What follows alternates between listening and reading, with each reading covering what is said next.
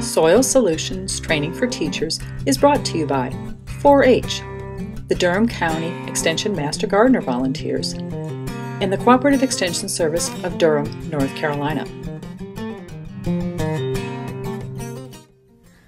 This is Harold Johnson, Durham County Master Gardener Volunteer, and we're talking about Lesson 1 of Soil Solutions.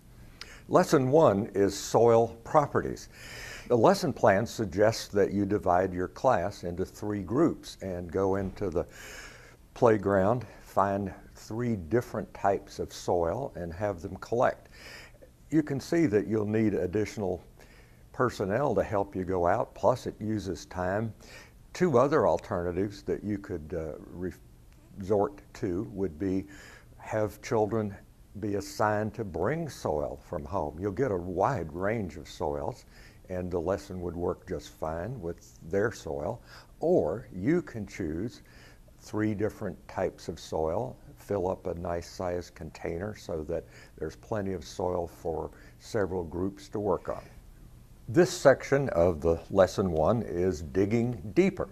We have 3 types of soil that we've dug up either from the playground or from your home or the children have brought them. And I'm going to put a bit of each of the samples here in front. This is one that contains a lot of sand as well as some organic material known as humus. This one appears to be a lot of clay, and this one seems to be almost entirely organic matter. We want to use our magnifying glass and have children look at the soil to determine what they see in it, what colors, what textures, how fine the particles are. They're looking at them. And if they find a worm, be prepared. They will all want to hold the worm. You might find eggs or insects. Have them record what they see and discuss with you.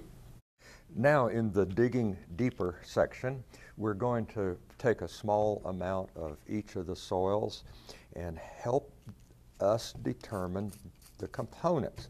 Sand, clay, silt, humus. If we can make a little ball and we can squeeze the ball into we can't do it with this because this is mostly sand and decayed matter, humus.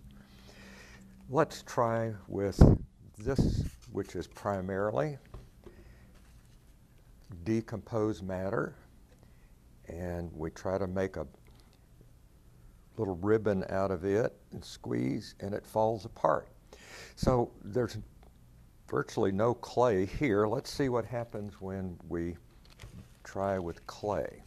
What we're trying to do is determine if we can make a little ribbon, as it says in the lesson plan. Can we get a ribbon? Need a little more water.